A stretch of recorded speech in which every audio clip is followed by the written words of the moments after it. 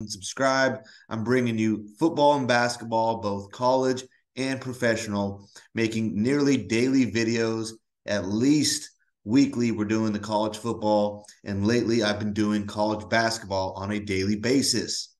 Be sure that you're following so that you don't miss any of our plays.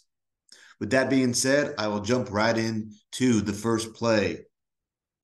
We are going to look at Vanderbilt. Second play is going to be Middle Tennessee State, 10.5-point favorites at home versus Florida International. Florida International is 4-5 overall, but 1-5 in Conference USA. Meanwhile, Middle Tennessee is 2-7 overall, only 1-4 in Conference USA. FIU lost their last game at home to Jacksonville State in a very disappointing 41-16 loss. They failed to cover the spread in 4 of their last 5 games, and looking more into them, they have quarterback issues.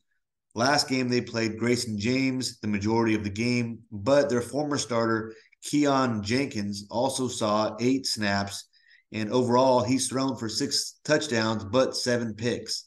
So the question is, who's going to get the majority of the reps here? Do they have confidence in either of these guys?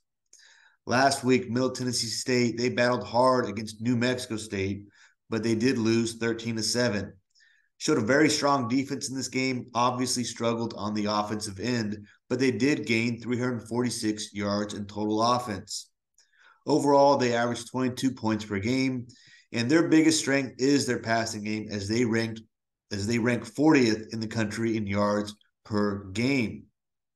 Their quarterback, Nicholas Vattiato, is versatile. Okay, he can do a little bit of passing, and he can run the ball as well. He's thrown for 2,334 yards, has 16 touchdowns to only 9 picks, but he's also second on the team in rushing.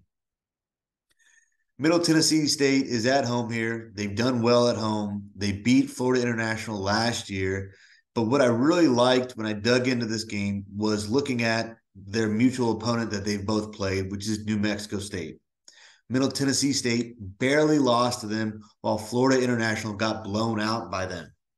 Florida International gives up 28 points per game, and Middle Tennessee State should be able to score and utilize a tough defense to cover this 10.5-point spread. Second play of the day is going to be Middle Tennessee State minus 10.5 to cover it at home against Florida International.